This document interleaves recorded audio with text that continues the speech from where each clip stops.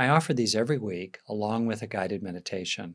Just click the subscribe link below to be notified through YouTube when I post the latest recording. Or if you'd like to join us live, which would be great, just go into the description section below and follow the link along to be able to sign up for free. Before I go too far into this topic, I would like to speak about the releasing and receiving that are implicit in generosity. The Buddha focused on generosity a lot, and this time of year, certainly in America, with things like Giving Tuesday and so forth, there's a lot of focus on generosity. If you think about the nature of generosity of all kinds, there is both a releasing of that which we are giving, that which we are offering, and there is a receiving of the thankfulness, sometimes at least, of the people we're giving to. There's a receiving of a knowing of our own generosity. The Buddha recommended a receiving of a gladness in your own goodness, which helps to keep motivating us to engage the goodness of generosity. There are many forms of generosity. In our culture, we tend to over-monetize generosity. It's all about the money. And in fact, most generosity is not monetized. It's typically intangible. The generosity of attention, of practice, of restraint, of patience, the generosity of love. And sometimes forms of generosity that are tangible but are not monetized. The gifts of service, for example. And still, we live in a world in which, and an economy in which there is a place for the money that enables people to buy food, keep the lights on, take care of their bodies, take care of their loved ones, keep their organizations running, keep employing people that do things. And as you may know, I invite people to experience the benefits of generosity in whatever ways they want. I myself have the generosity of giving this time, giving these teachings, the generosity of my friends and teachers flowing through me out to you. All good stuff. I rarely talk about generosity in a formal way in these Wednesday gatherings.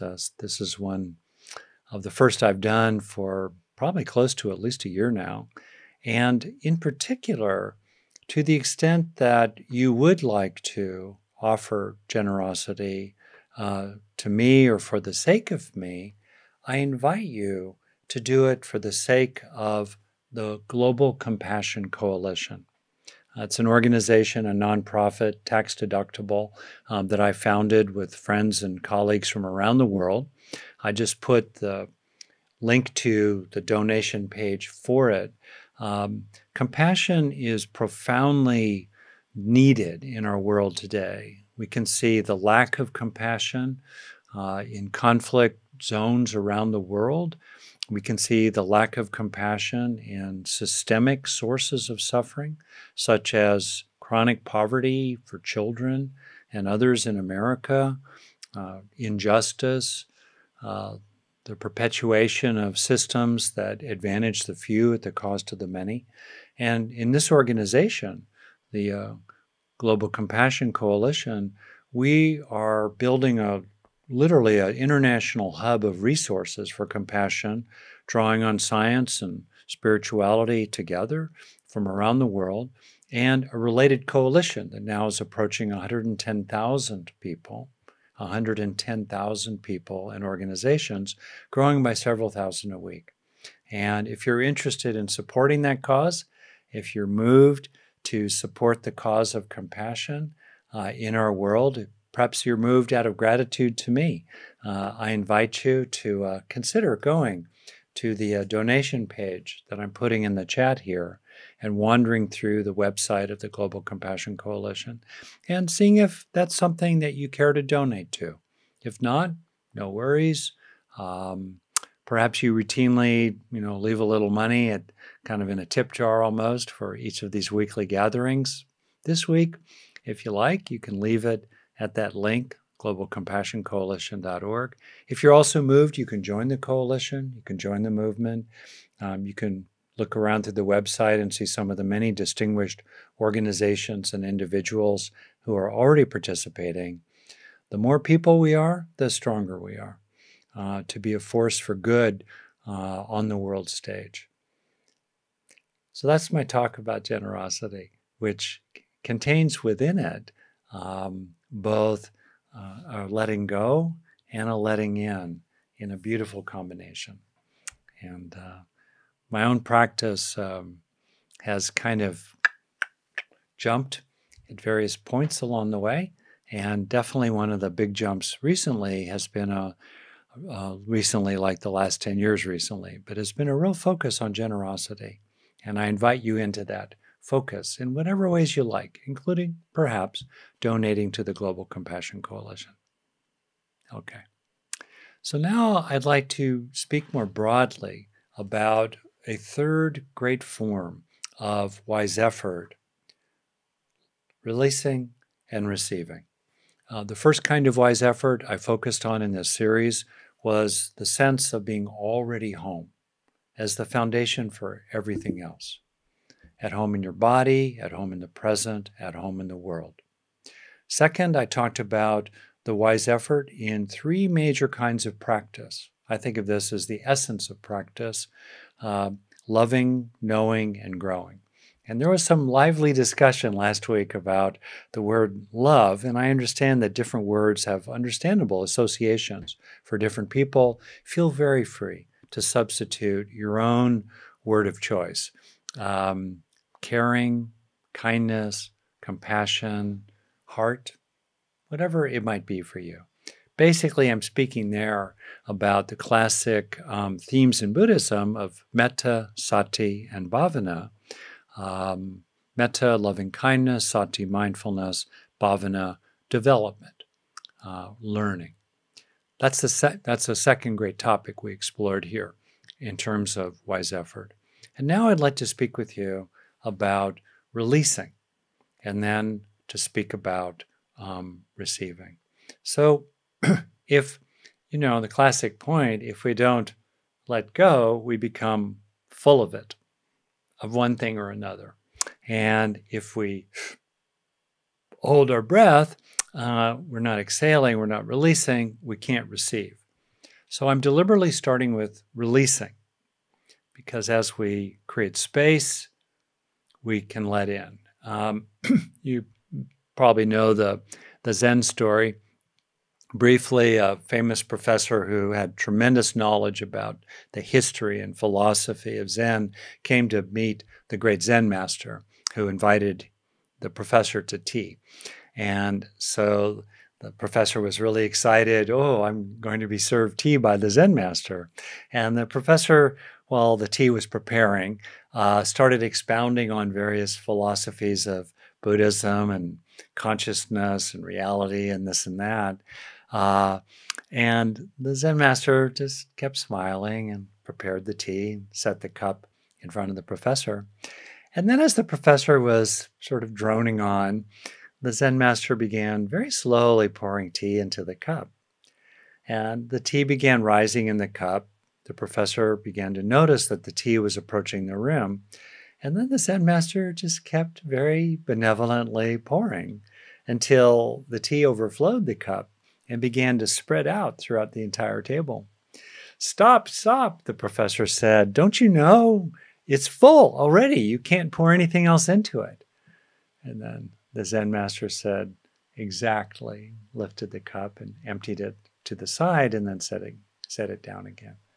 You cannot put anything into a space that is already full. If you think of it, what's the most valuable attribute of a cup? It's emptiness. It's space inside. As Suzuki Roshi, a Zen master indeed, said, in the beginner's mind are many possibilities. There's an openness there, a receptivity. In the expert's mind, like the professor's, are very few. So it's really important to appreciate broadly in our practice, in our wise efforts as we go through life, the general principle of letting go. It is said that in the universe are three great processes: creation, preservation, and destruction. Starting, continuing, and stopping. Beginning, developing, completing. And in our culture, that's very acquisitive. It's very much about holding on. Holding on. We tend to underestimate the value in letting go. The principle of minimalism. And in the documentary, I actually had a minor role about minimalism. Minimalism is a bit of a counter to that. The notions of voluntary simplicity. There's some kind of catchphrase that is really appropriate. Somebody might want to put it into the chat. Living simply so that others may simply live. Because as our own patterns of consumption do all kinds of things, including being involved with patterns of impoverishing others, extracting from them. So as a bit of a counter to the culture and systems and scripts and assumptions we live in, highlighting the value of letting go is really useful. Also in our bodies. I was speaking with Farah before our official beginning about emotion that's stored in the body and what to do with it. If we just hold on to various patterns, and if we hold on to their somatic markers and the character armor that Wilhelm Reich and others have talked about, if we hold on to all that, we're stuck with it. We're stuck with it. It's lodged inside us. It has invaded us. It has occupied us. It has established itself inside us. We need to help it let go, help it soften, help it break apart, help it disentangle, let it go. Otherwise, we tend to be stuck with all that. So in your own life these days, as we explore this topic, it's easy for it to be way too abstract. You might bring it down to earth. Like right now, is there a holding in your body that's unnecessary?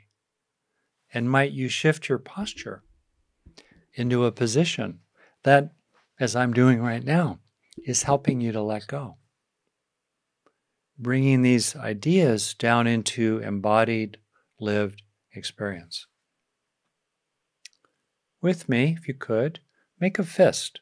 Imagine that you're holding a stone in your hand, or a jewel, or something you want, right? And notice what it feels like as you keep holding with your strength. And then what is it like to turn your hand over and release the stone? What's the difference between the two? You can also imagine that you're trying to pull something toward yourself. You're trying to grab it. You're trying to own it. You're trying to possess it. Feel the pressure of that, the intensity of that. And then, what's it like to just let it go? Or imagine you're pushing something away, a feeling, an experience, some information you don't want to know about it. Whatever it is, you're pushing it away. Somebody you don't like, they bother you. Feel the force of that. The strain in your arms, letting go. The way all your attention collapses around that which you're resisting. And then let go. What's that like? Know what it's like to let go. Know what it feels like, the way it's helpful, the pleasure in it. I think of these two great, wonderful experiences that are highly underrated. I think of them, R&R, reassurance and relief. All right? As we experience reassurance and relief, we let go of anxieties. We let go of worries that are not helping us. Right? we let go. So you might imagine these days, what's something in particular that you'd like to let go of? It could be a simple thing. Maybe you look in your closet or your living room and you see something there that you just know, I can let that go. I can give it away. I can throw it away. I can let it go. Or in your body, there might be a chronic sense of pressure. I have a lot of things to do. I still choose to have a lot of things to do.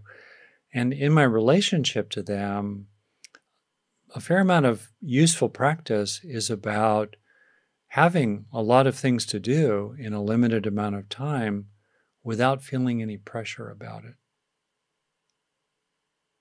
Even things that have a lot of consequences, I really have to get them done in a limited amount of time. But can I do the doingness efficiently, briskly, swiftly? Can I do that without feeling pressured? Right? Maybe that's a thing you'd like to let go of. Or is there a chronic sense of contraction in your body? Perhaps around certain people. They're not coming at you, with a weapon. They're just, you just get triggered around them, or, defensive or defended around them. And do you need to be contracted around them? What would it be like to let go of that contraction? This is extremely useful at a time of year when we are often with people that we tend to be contracted around. What would it be like to kind of soften in the front, soften in the back, not be contracted? That's specific, right?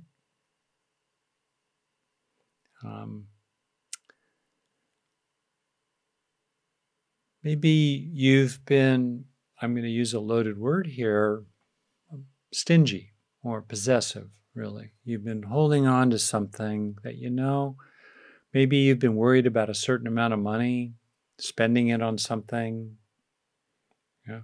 Maybe you've just been unwilling to shift your position about something, your view. And that's creating conflict with other people. You become attached to a particular point of view. Is that worth letting go? You might want to make a little list. Hold on to that list. Don't let go of the list of what you want to let go. Right? How about the sense of self? Right? That's a real one to let go increasingly. The sense of being a contracted, solidified entity inside. Instead, there can be a letting go into a sense of process. Right?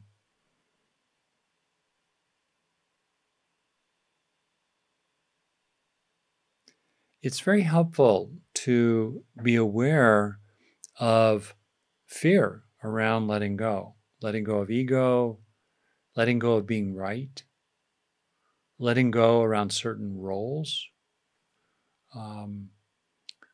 I've had family members whose role was to be the knower, the one who knew.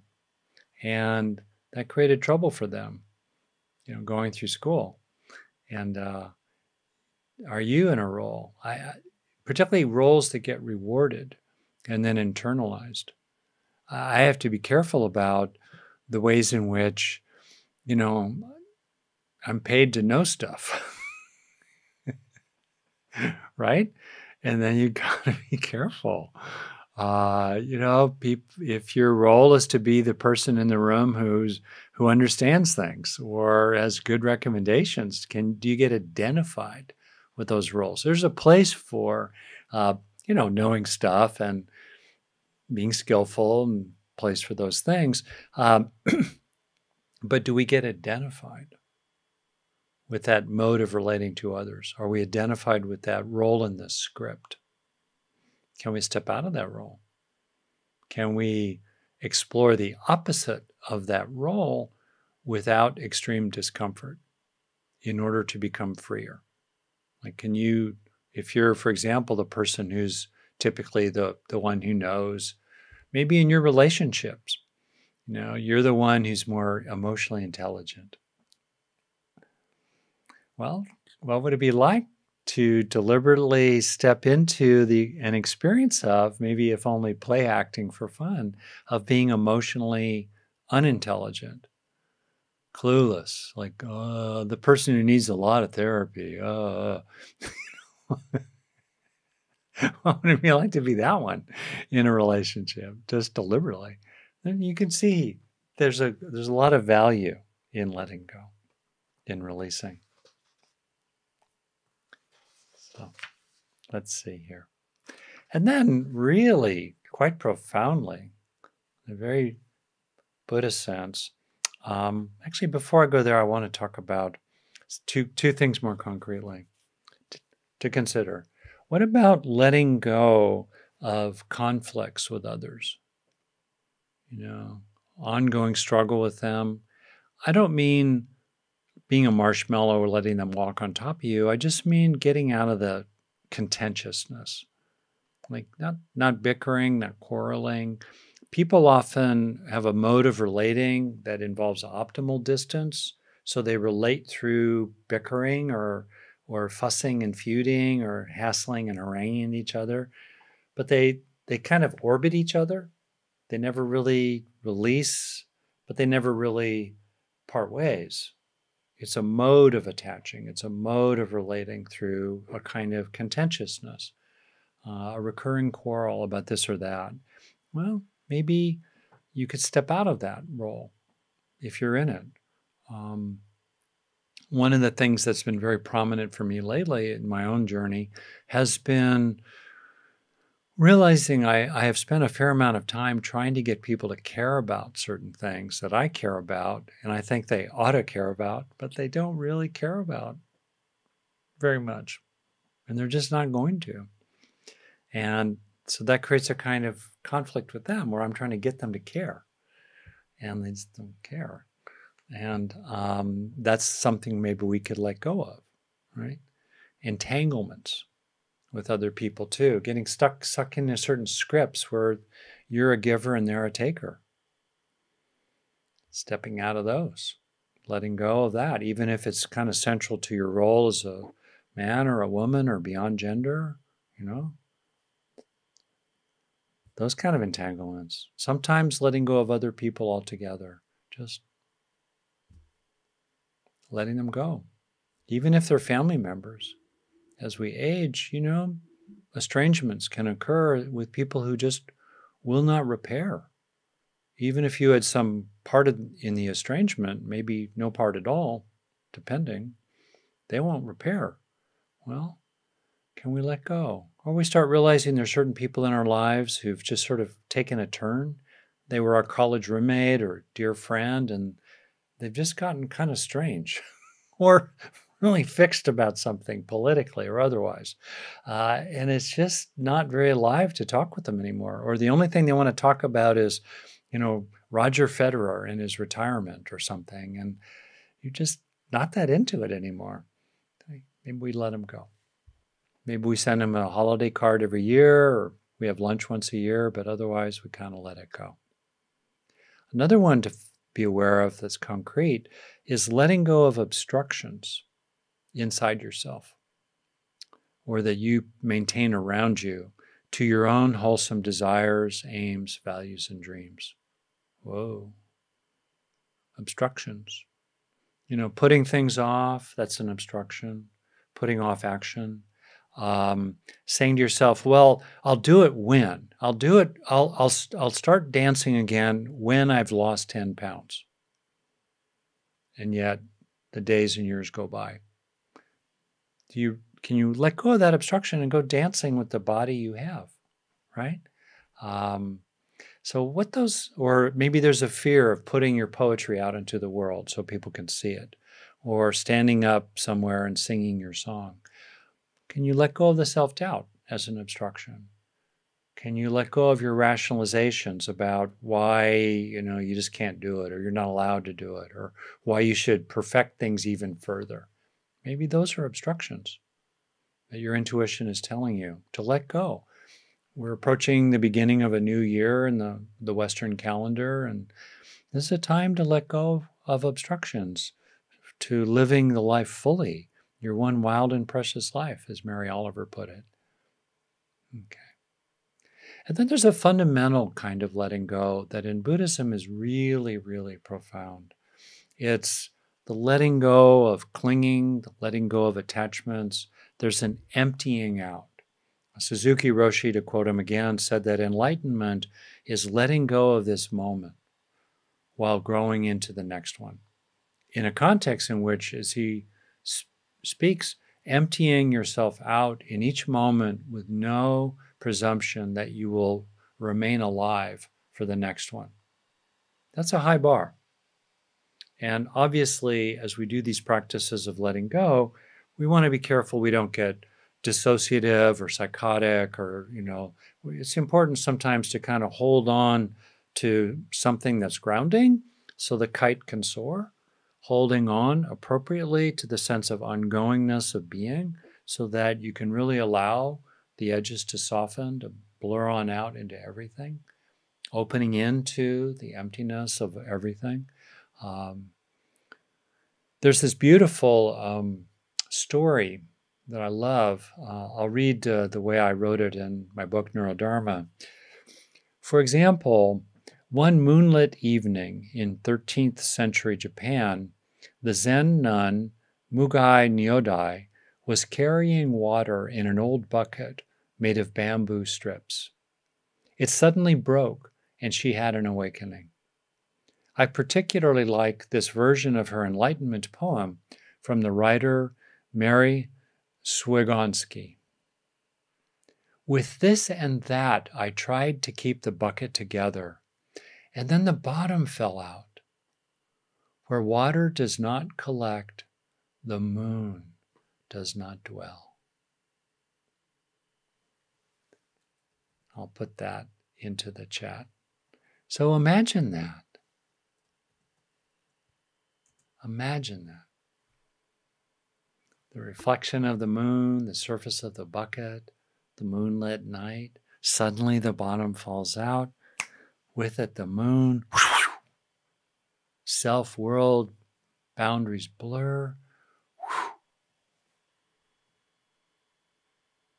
So there can be an emptying out even into each moment, into the emptiness of each moment, in ways that can really be very profound. As the Buddha put it, clinging to nothing, ultimately, nothing at all, abiding in groundlessness, clinging to nothing at all in this or any world.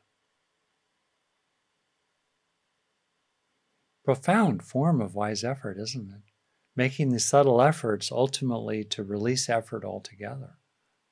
But along the way, like the proverbial raft that we use as an intermediate vehicle, we can engage the effort of releasing until we release anyone who appears to be releasing, and releasing itself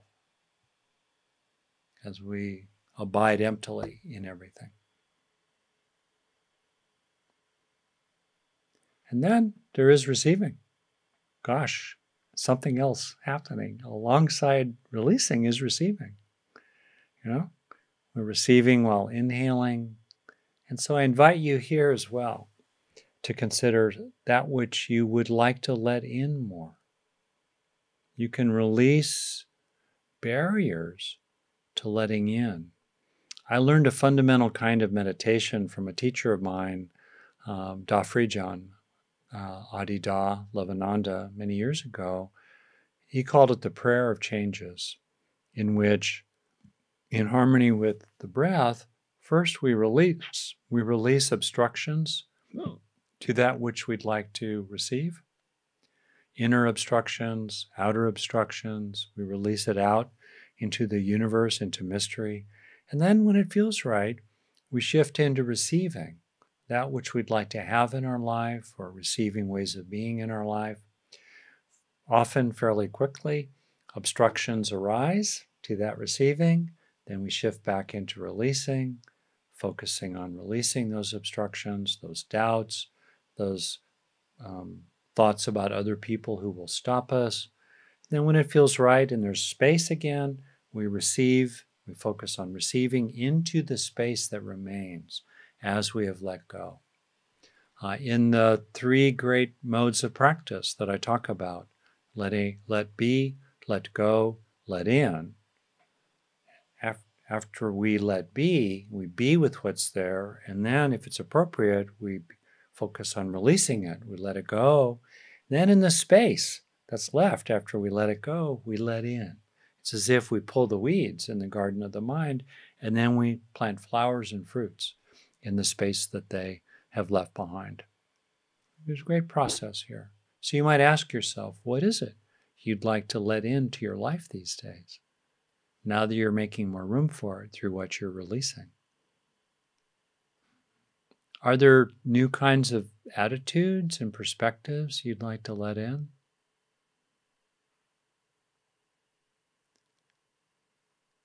Would you like to let in more pleasure for your sweet and long-suffering body? Wholesome pleasures? Rest? Comfort? Nice, soft, pale blue flannel? Or corduroy? Soft corduroy shirts? What would you like to let in? What kind of aesthetic pleasures? A flower? A scent, a pleasurable taste, would you like to let into your life more of? More beauty? Would you like to let in more breaks? Oof. I could use more breaks. I'm going to remember this one. Letting that in. A little more time, a little more respite between the rushes. Most of us really could afford to pause for a breath or 3 or 10 at multiple points during our day, but we don't tend to give ourselves that pause. And yet it would do wonders for the stress chemistry in the body, even for our longevity. Let that in.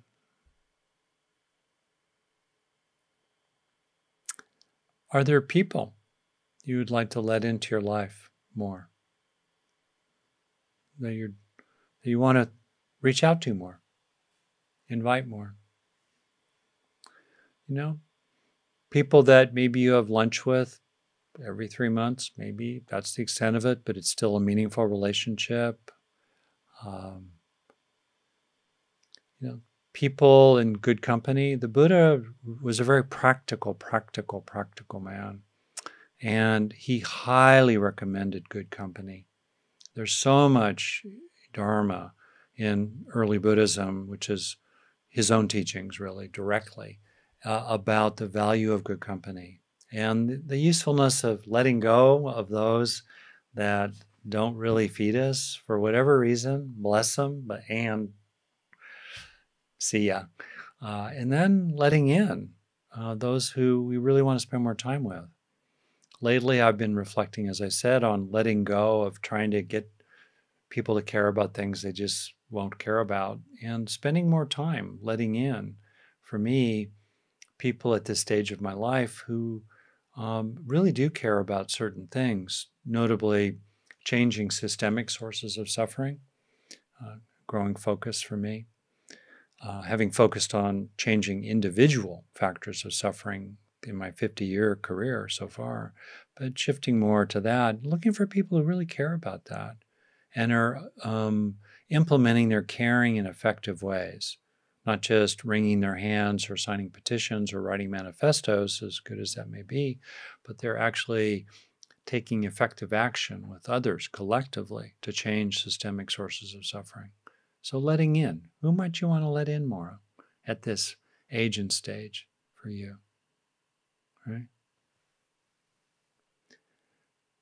Also, what a beautiful practice of recognizing how much we receive. You know, all the atoms in our body are given to us by the world.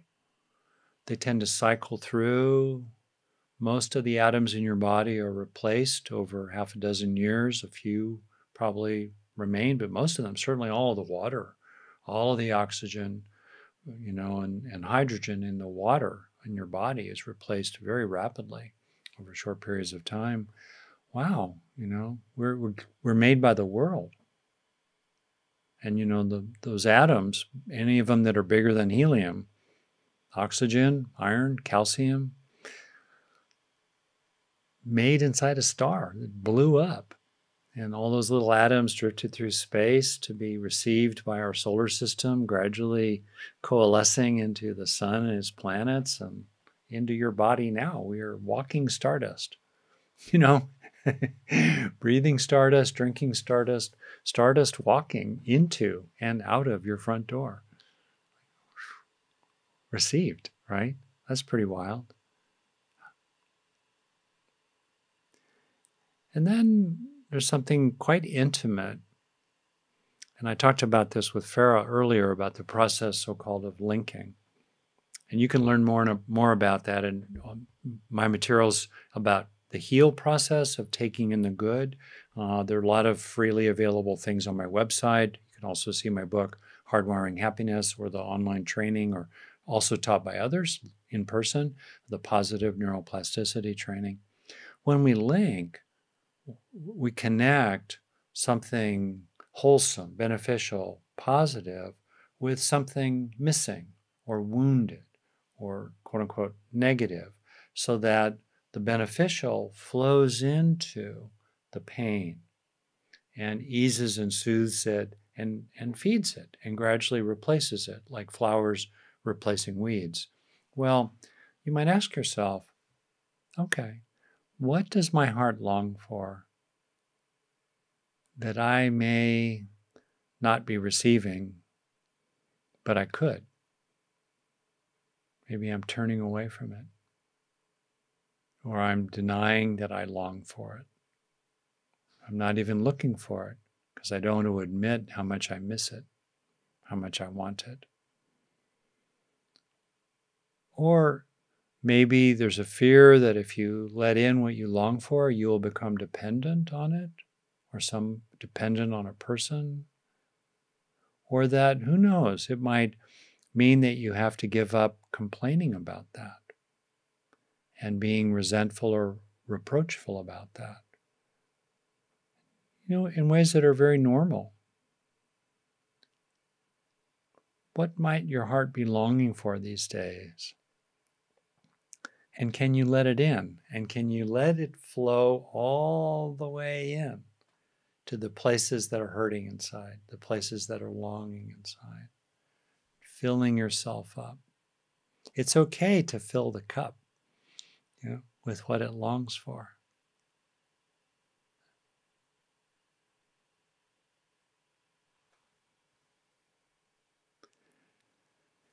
And then to finish here, we have the two together in any moment, don't we? We have this great mystery of arising and passing away and arising continually. And one thing that I've talked about and taught about elsewhere is that alongside the focus in Buddhism of impermanence, framed as the unsatisfactoriness of each moment, I find that translation of impermanence is really mistaken, because even if it's not even mistranslated, the present moment is not inherently unsatisfactory due to its endingness. It's unsatisfactory only if we try to hold on to it. Yes, nothing that is impermanent can provide permanent happiness or satisfaction. Got it. But that doesn't mean it's unsatisfactory. When we say something is unsatisfactory, that is a criticism of it. That is a kind of aversion to it. If we if we eat a meal and we say to our friend afterward, that was really unsatisfactory, that's a critique. The present moment is not inherently unsatisfactory. And remember that even if its endingness is occurring, it's continuously being replaced by the new next thing. Because we live continually in creation as the four-dimensional space-time universe continues to expand, including in its dimension of time. The endingness of each moment is due to the givingness of the next one arising, including the arisingness of the next moment of our own beingness, given to us by all the causes and conditions in the universe.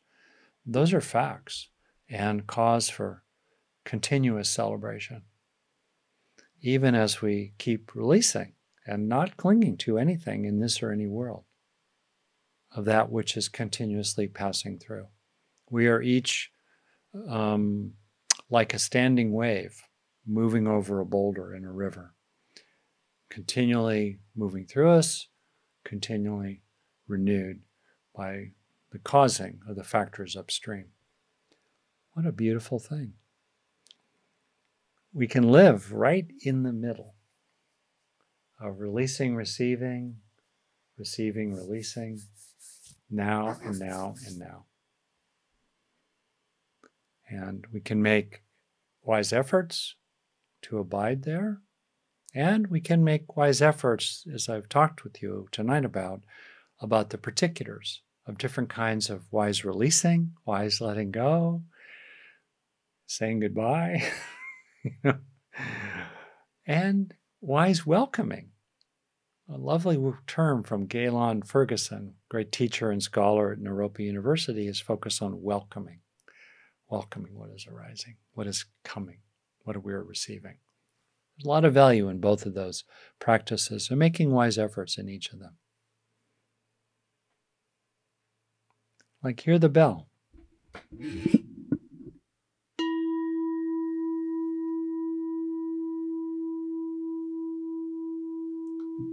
Sound receiving, releasing continuously.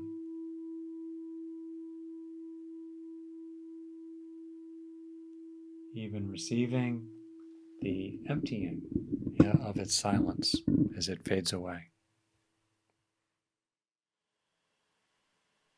There is a receiving and a releasing, and a releasing and a receiving that is moving through us, that is vaster and more powerful than anything we can control.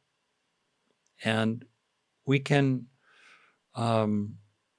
release resistance to that, and we can receive the wisdom that knows that we are each in this moment, like the wave, made and changing continuously.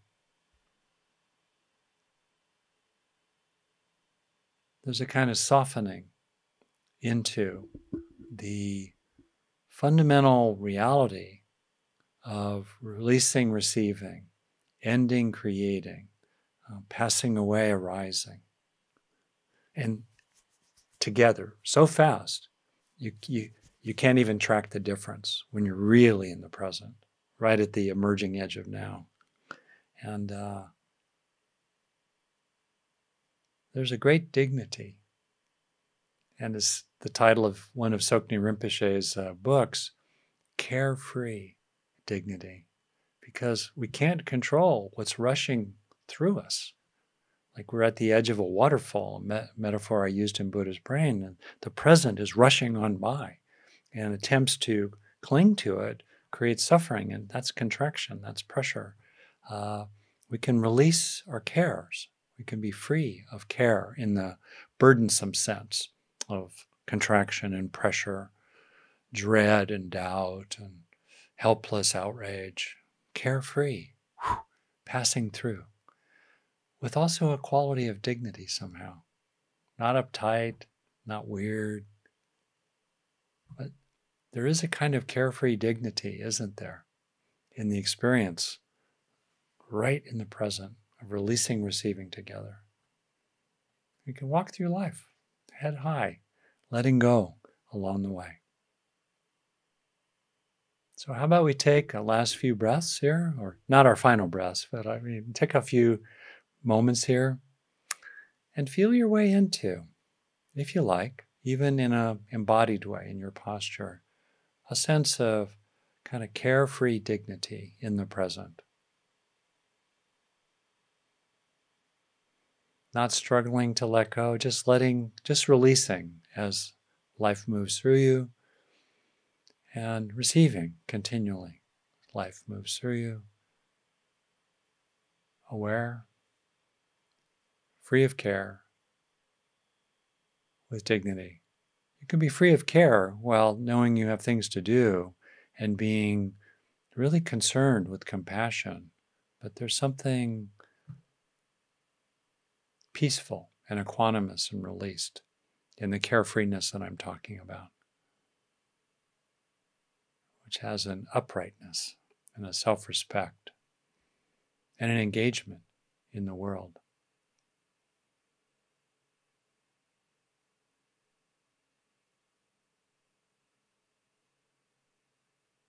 Releasing, receiving, carefree dignity.